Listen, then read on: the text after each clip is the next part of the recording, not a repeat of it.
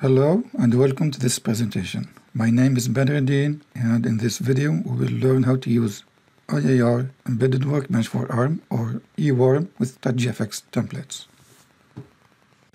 I will start by launching TouchGFX Designer version 4.17. And TouchGFX Designer is a GUI builder that lets you easily build the visual appearance of your graphics application. Now from the lobby, I go to Examples and then select Board Setup.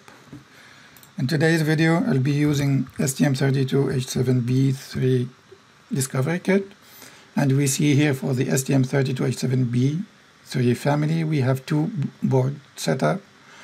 STM32H7B3i evaluation board with a display resolution of 800 by 480.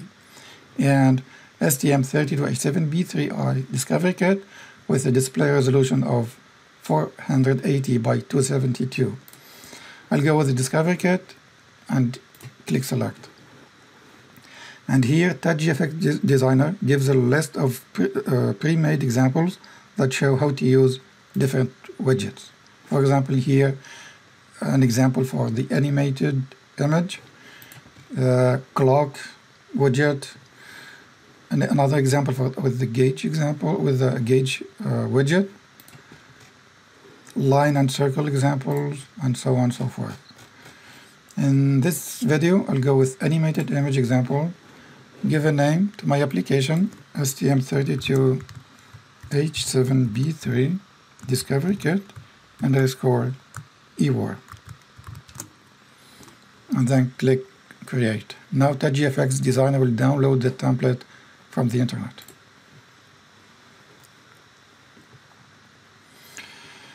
Okay, now I go to the files on the left hand side, and here I have all the TouchGFX files.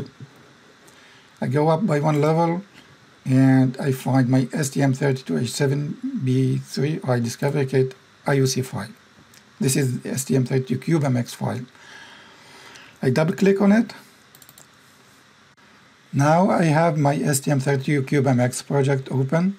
I go to Project Manager, and then in the toolchain drop-down menu I see the default IDE is STM32 Cube IDE.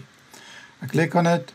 I see that I can select IAR EWARM IDE. Then I click on Generate Code and then Open Project. I have my EWARM project open. Before I build it, I go back to TouchGFX Designer, and I see here that TouchGFX Designer detected some changes and asking me if I want to reload the project. I click Yes, and then I still need to generate the code. This is required to have TouchGFX Designer generate the code, taking into account that IAR EWARM will be used instead of STM32 Cube IDE. I go back now to my IAR project, and now I can build it. I go to Project and then Rebuild All. I will plug my USB cable to my STM32H7B board, and then click on Download and Debug. Now the download is complete. I can run my application. I click on Go or F5. Here I have my animated image example working on the STM32H7B Discovery board. I can start the animation and then I can stop it. And now I click on Stop Debugging.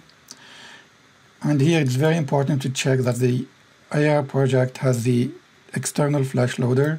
I go to Options and then to Debugger and Download.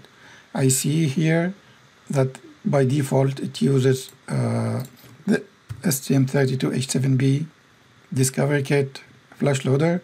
If I click on Edit, I see that it has three flash loaders. First flash loader is for the internal flash memory, first bank. Second one is the second flash loader for the second bank. And then we see here at the 0x90000, we see that this is the flash loader for the external OctoSPI memory.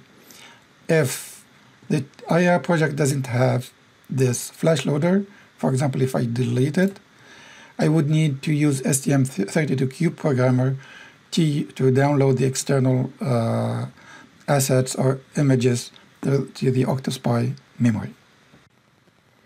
Thank you for joining me in this video, and we hope that you enjoyed learning how to use IAR EWARM with TouchGFX templates.